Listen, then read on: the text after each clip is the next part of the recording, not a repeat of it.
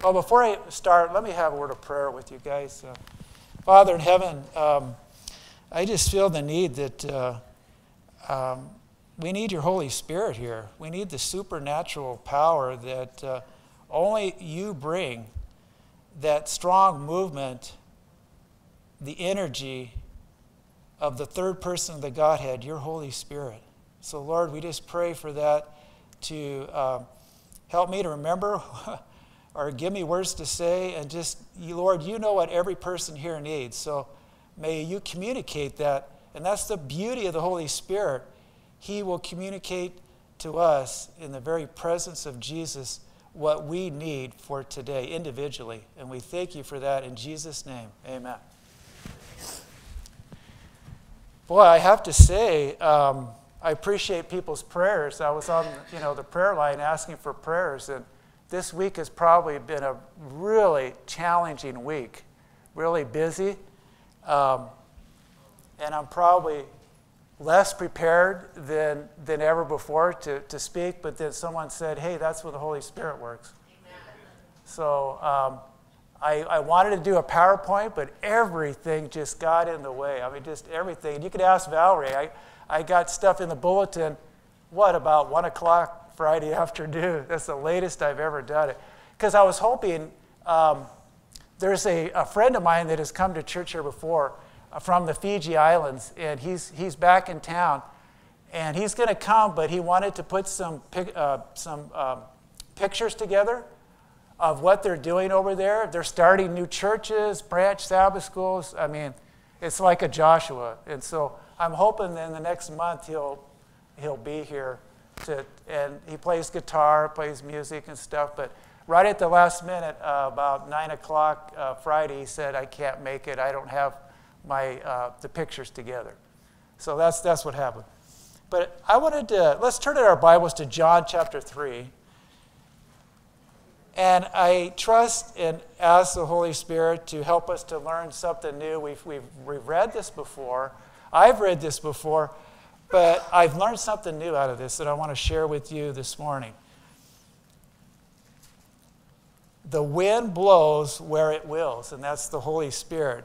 So I'm going to look at we're going to spend most of the time in John chapter 3, but I'm going to jump around to some other Bible verses here. But verse 1. There was a man named Nicodemus, a Jewish religious leader who was a Pharisee. Now, he was part of the Sanhedrin, and that is equivalent to the Supreme Court. And boy, the Supreme Court, I mean, I just saw yesterday when I was going home, people protesting downtown, about the Supreme Court. So there's going to be more of that going on. So he was part of the Supreme Court to interpret law in those times, and he prided himself, like all the Pharisees did. They're very strict. They kept the letter to the law, but he wasn't satisfied with his life. He was just, is this really all there is to life? I don't know. And he saw Jesus come onto the scene. And the Holy Spirit was working in his heart, because it says in verse 2, after dark one evening, he came to speak with Jesus. That's the Holy Spirit drawing. If the Holy Spirit is working, he's drawing us to Jesus, right? He came to speak with Jesus. "Rabbi," he said. And the other versions say, "Teacher, we all know that God has sent you to teach us." We all know. Isn't that something? All the Pharisees, they all knew. It says here, we know that God has sent you to teach us. Your miraculous signs are evidence that God is with you. So he was thinking to enter into the discussion with Jesus, but Jesus got right to the point. Verse 3, Jesus replied, "I tell you the truth, unless you are born again, you cannot see the kingdom of God." Isn't that something? Have you ever been in a conversation with something and you're talking and someone says something totally different than what you were talking about? It kind of would blow your mind. But here Nicodemus was trying to enter into a discussion with Jesus, and he gets right to the heart of the matter. the fundamental truth of all Scripture. And before this study, Romans chapter 8 was my favorite chapter. Now it's John chapter 3. I think John chapter 3 is the most powerful chapter in all of Scripture. And hopefully when we get done, you're going to see why. What does it mean to be born again? The word again, if you look it up in your Greek, it translates there the definition born from above or born anew. It's to be born anew. Now, how does this, why do we need to be born again? Well, Psalms 51:5 says, "For I was born a sinner. Yes, for a moment my mother conceived me." So we are born into sin. We've taken on the genetics and the inheritance of and the nature of Adam and Eve. So we were born into sin. We have this sinful behavior. Yes, you see as babies, and as they start to grow, the whole center of attention is me. I want to be fed. I want to be heard, right? And as you grow up, you learn that you get information from this world, from television, from people, of the lies that the devil's trying to say. You're in a sinful state, and you start practicing sin, right? We don't know. People don't know. We can't just change our behavior and start doing good, right? We need to be born again. And I've been in this for, 35 years now, and there's three main reasons why people don't fully give their lives to Jesus. Number one, they're too busy. They're so busy and caught up in this life that they don't have time. Number two, like the rich young ruler, oh man, I got to give up some stuff. I don't want to give up some of these things that I'm so wanting to practice.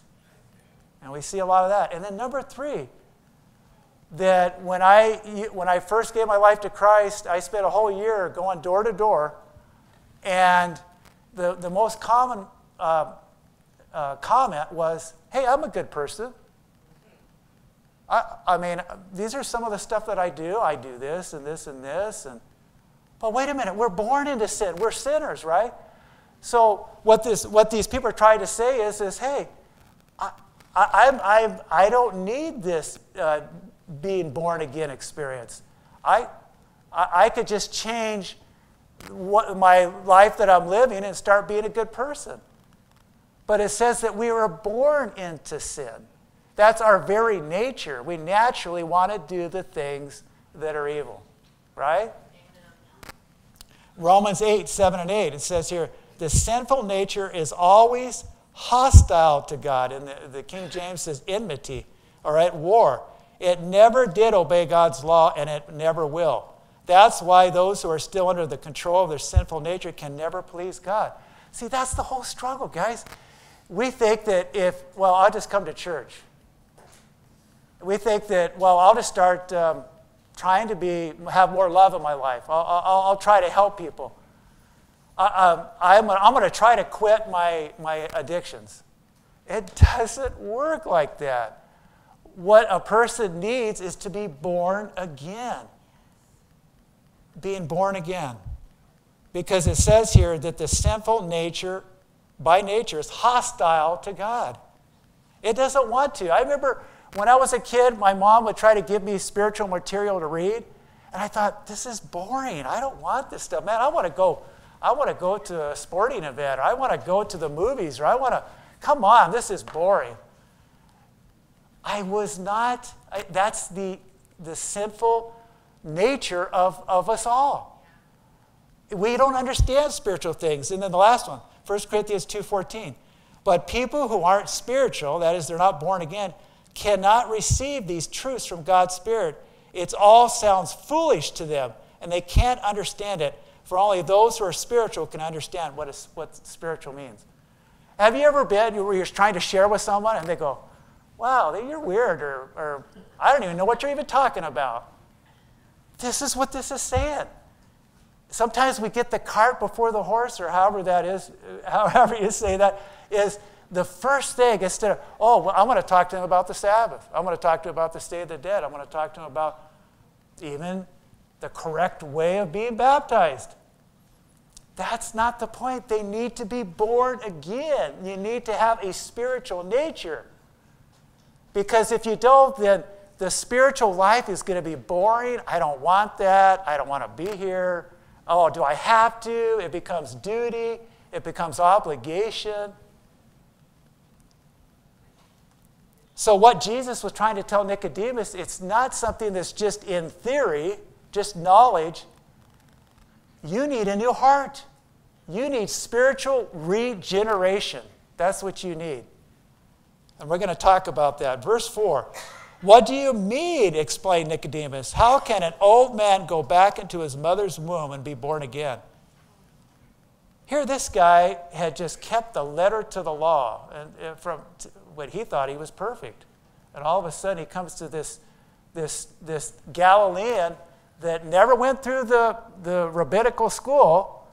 He was taught by his mother, Mary. He's homeschooled. And so here he cuts right to the heart, real deep. And he goes, what do you mean? You talking to me? What do you mean be born again? Jesus replied, so this is beautiful. He doesn't get into any kind of argument. He just goes on and he reiterates. He says the same thing, but he explains what does it mean to be born again in more detail. Jesus replied, I assure you, no one can enter the kingdom of God without being born of the water and the Spirit. Isn't that something? Verse 6, humans can produce only human life, but the Holy Spirit gives birth to spiritual life. So don't be surprised when I say you must be born again. So what he's talking about here is being born again is being born of the Spirit, which we understand is, being born of the water, which we understand is baptism, and being born of the Spirit. We emphasize the first one, and in myself, I've thought about more on the baptism, and I think we all do, than the second part, and that's what we're going to talk about today. Well, let's look at what does it mean to be born of the water. Now, hopefully this is a one-time experience. Some people, I've been baptized more than once, but hopefully it's a one-time experience. Being born of the Spirit, as we're finding out in our prayer meeting, is a daily, continuous experience. Ephesians 5:18, it says, be filled with the Spirit. That word filled is an active verb that says continuously be filled with the Spirit. In Romans 8:14, it says be led by the Spirit. And that's the same, it's an active word, that it's an ongoing process. So here, what the experience of a lot of people is they get baptized in the water, they're born of that, and then that's it. And you come to church for years and years and years. That's exactly how that's been my experience too, out of all sincerity. So what does it mean to be born of the water? Well, Matthew 3:11 says, I baptize, as John the Baptist says, with water, those who repent of their sins and turn to God. So being baptized is not joining a church or joining a social club or joining whatever. Being baptized is an outward form or action of what is going on in the heart.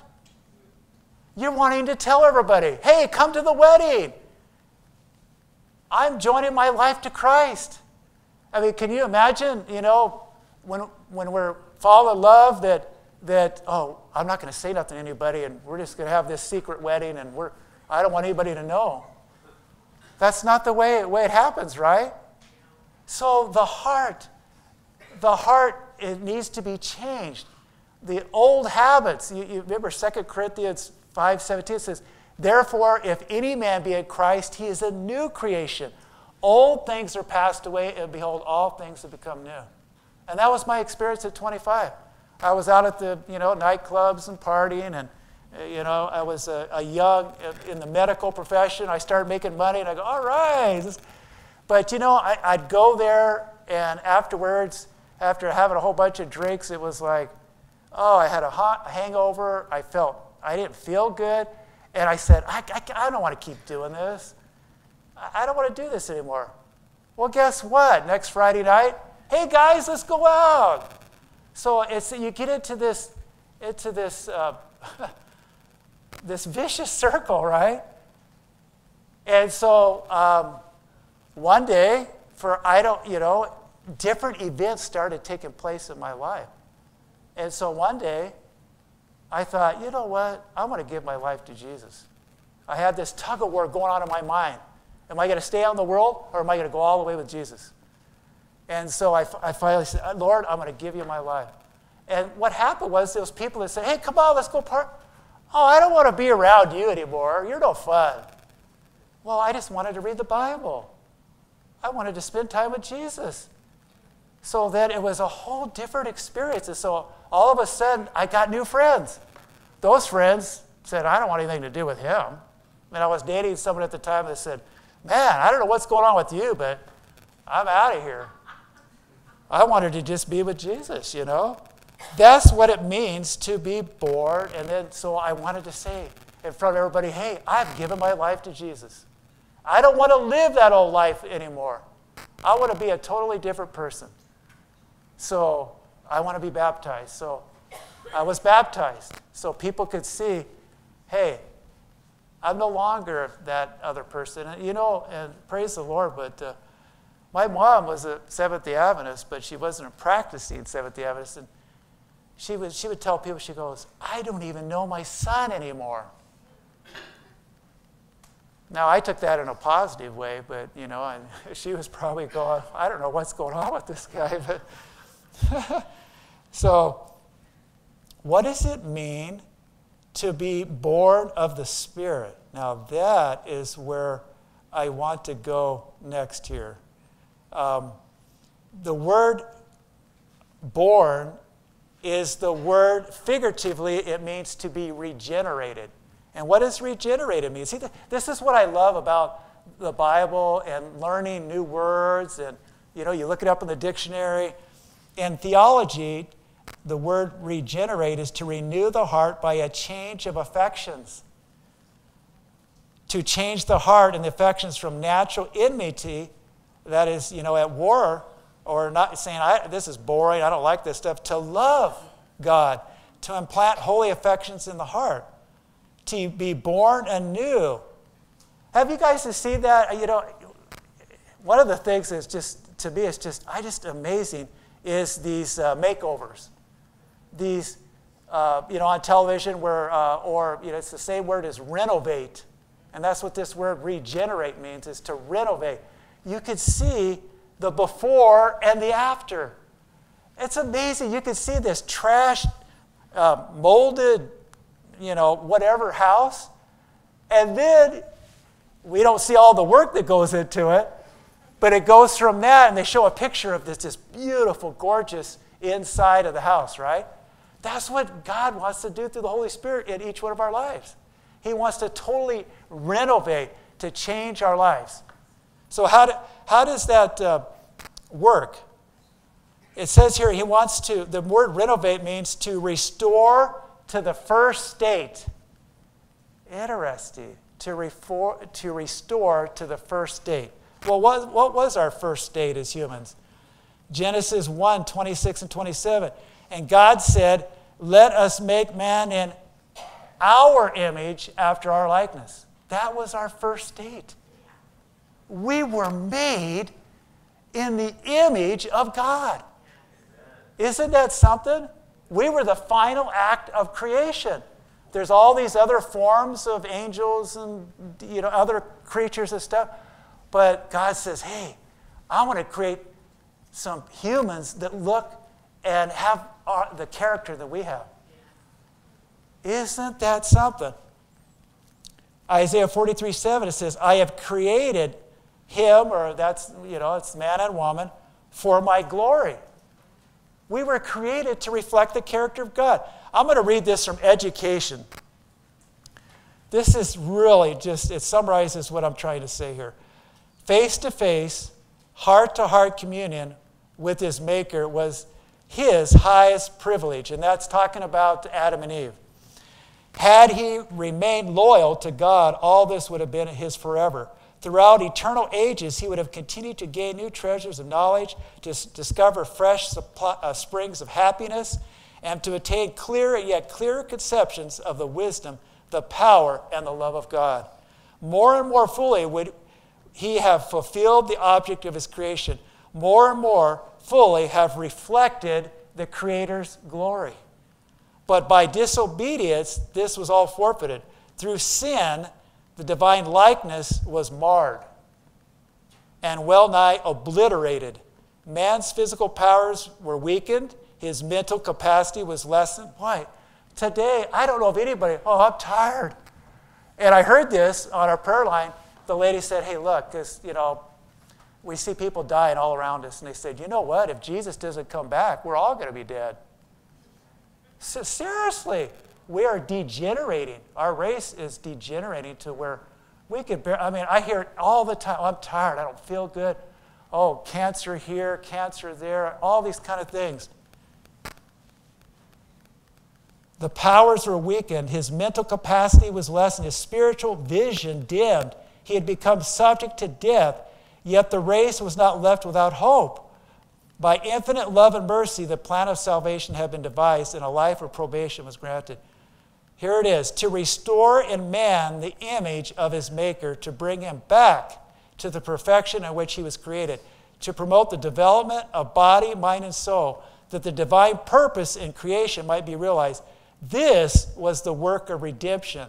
This is the object of education, the great object of life. Amen. The object of life is not to make millions of dollars.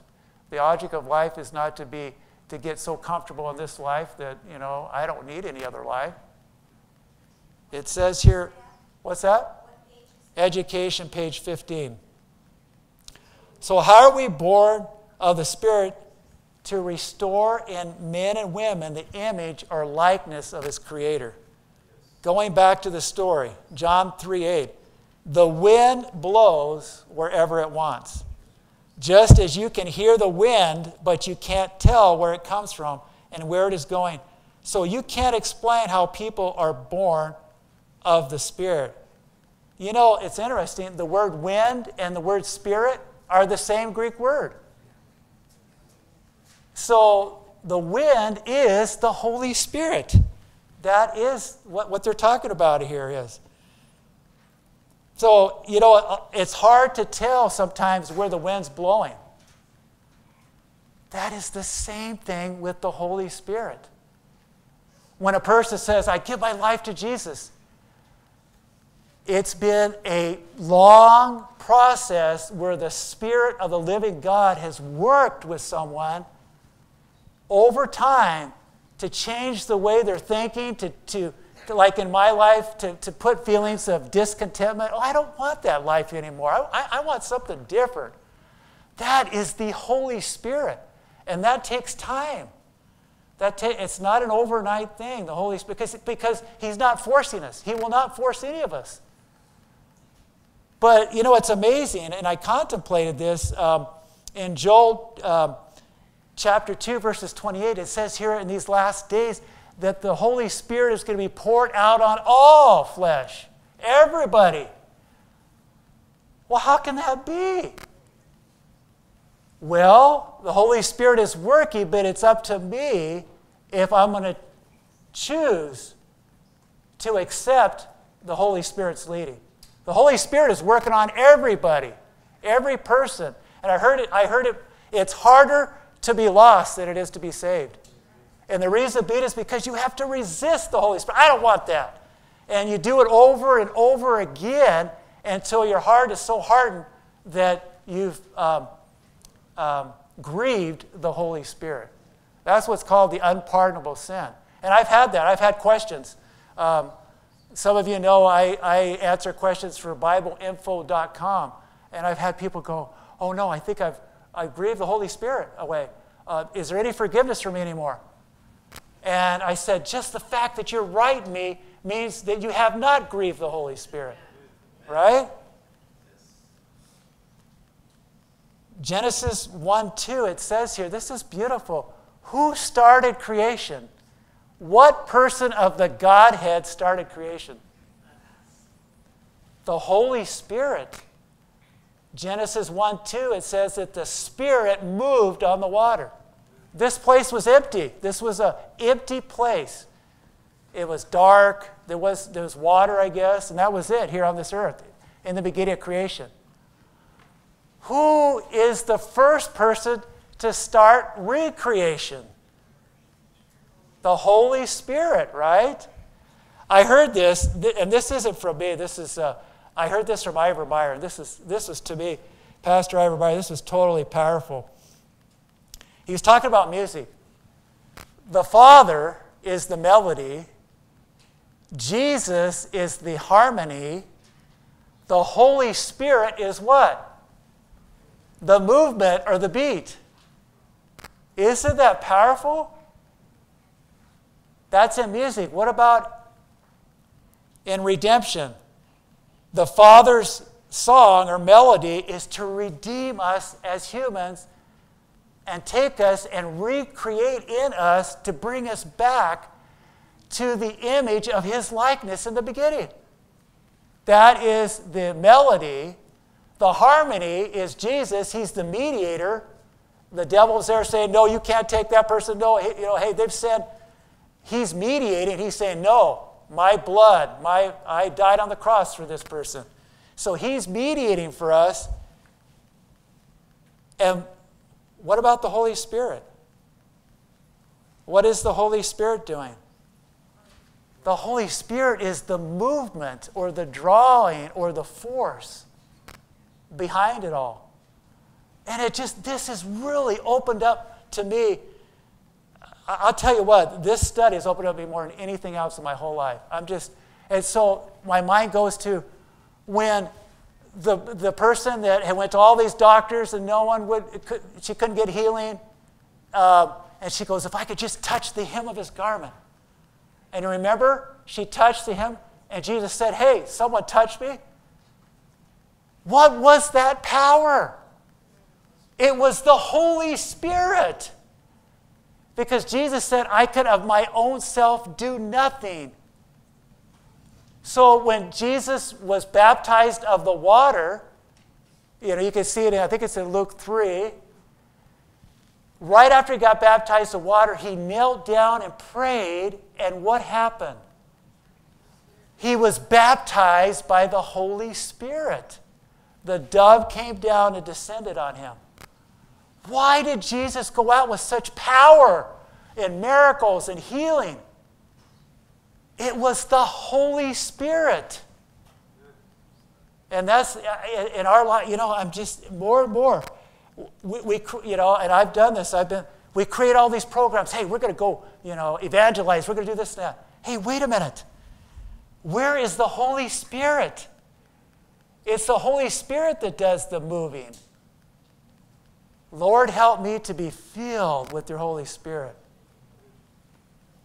So how does this renovating process work? Jesus says in John 16:8, when He, that is the Holy Spirit, comes, He will convict the world of sin. And John 16:13, it says that He will guide us into all truth. John 14:16 and 26, the Holy Spirit is a comforter. So this is how it works. Through like a story or like an impression on your mind. I've had this happen so many times lately. Someone shared me this story. Such and such did this to me, and it really hurt me. And in my mind, I go, oh no, I did the same thing to such and such. I did not realize how much I hurt them. Oh, Lord, I'm sorry. He's given us truth. I'm selfish. What you're saying, You're being angry here. You're being argumentative. You're being debate, whatever it is. Through stories, through the Word of God. And we come and repent. Oh, Lord, I'm sorry. That's where the Comforter comes. The Holy Spirit is an all-in-one. You go to Walmart to get your meds. You go to Walmart to get your toothpaste. And you go to Walmart to get your food. It's an all-in-one shopping center. That's the same thing with the Holy Spirit.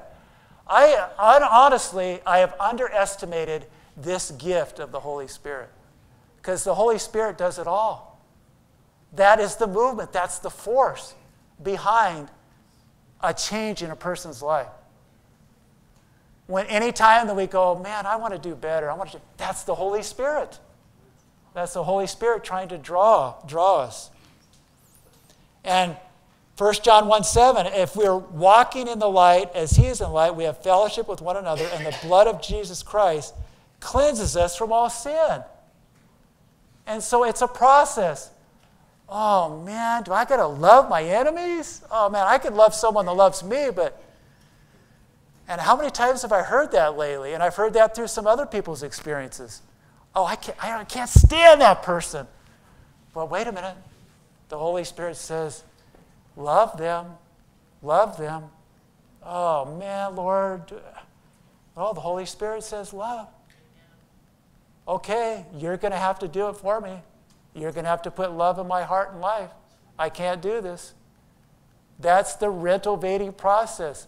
So when you think about a makeover of a home that looked just this, moldy, all this trash and everything, and then afterwards you see this beautiful, that is what the Godhead, the Father, the Son, and the Holy Spirit is trying to do to each one of our lives, is to trying to recreate in us his image. Because Jesus came at the darkest time, the first time. People were discontent. They had a lot of the stuff, they didn't have nuclear war like we, could have today, but there was all these things going on. It was one of the darkest hours. Jesus came. He came down to this earth to show us what the Father's character is like. So Jesus goes back, he tells his disciples and us, I'm going back into heaven. I want to give you the Holy Spirit so that you can reveal my character to the world. That is exactly what's happening right now.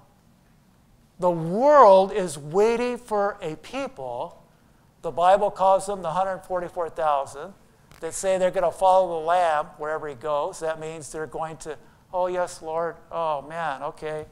I don't know how I'm going to love my enemies, but your Holy Spirit, you've spoken to my heart, so you got to do it. And I have to say, in my own heart, when I start praying for my enemies, I start kind of liking them and kind of loving them.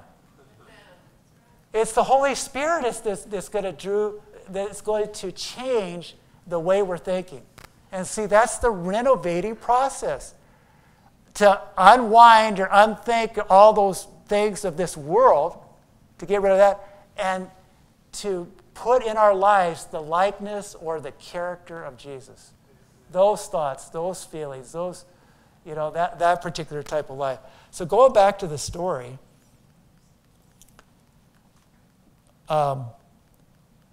it says here, and I was saying, verse 8, the wind blows wherever it wants, just as you can hear the wind, but can't tell where it comes from and where it's going. So you can't explain how people are born of the Spirit. So Nicodemus again goes, verse 9, how are these things possible? This is powerful right here. Verse 14. And Jesus said, as Moses lifted up the bronze snake on a pole in the wilderness, so the Son of Man must be lifted up, so that everyone who believes in him will have eternal life. For verse 16, for this is how God loved us. He gave his one and only Son, so that everyone who believes in him will not perish but have eternal life. God sent his Son into the world not to judge the world, but to save the world through him. Powerful insights.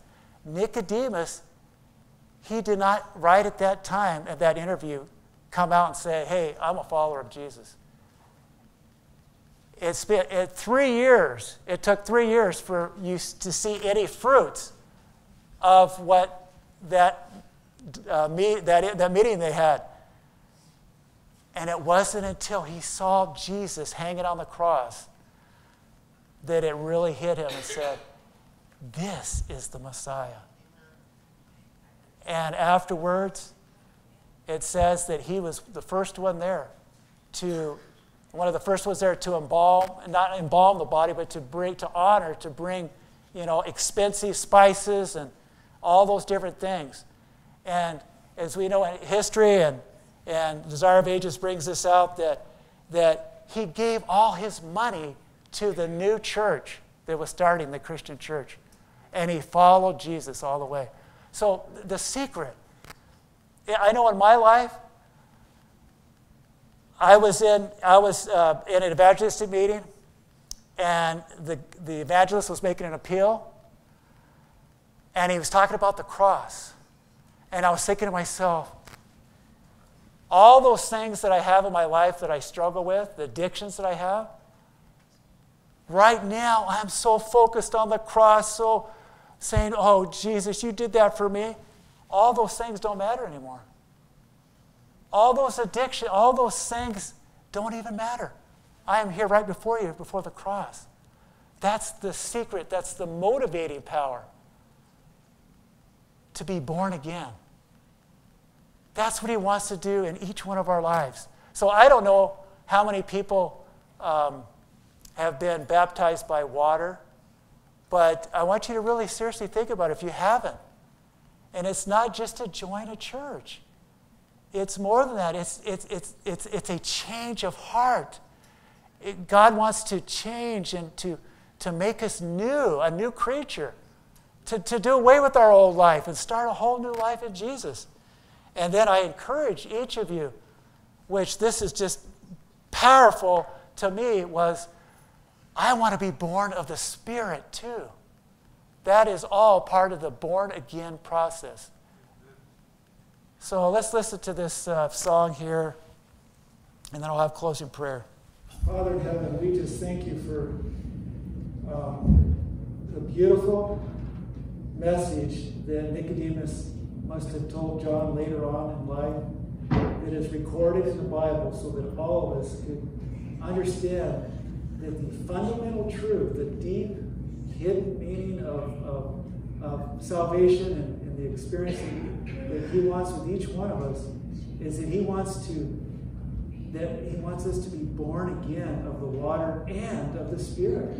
For it says that if we're not born of that, then it says they cannot enter the kingdom of heaven. Because heaven would not be a place where, that's all boring, I don't want to be there. Lord, we need that spiritual nature. We just ask and plead for that in each one of our lives. And I just want to make a call to those that have not really given their life to Christ fully and been baptized by water, that the Holy Spirit will speak to your heart. And also to those that have not been, like for myself, have not daily asking for the feeling of the Holy Spirit, the working of being born of the Spirit. So Lord, just continue to work in each one of our lives. And I know you're coming soon because I see and hear how you are working in people's lives. And that just brings encouragement. And so Lord, we don't want to leave here the same people. We want to leave here changed. So we just ask that you, through your Holy Spirit, that we surrender everything. Absolutely, we give it all to you. All of it's yours, Lord. And we thank you for answering our prayer. In Jesus' name, amen.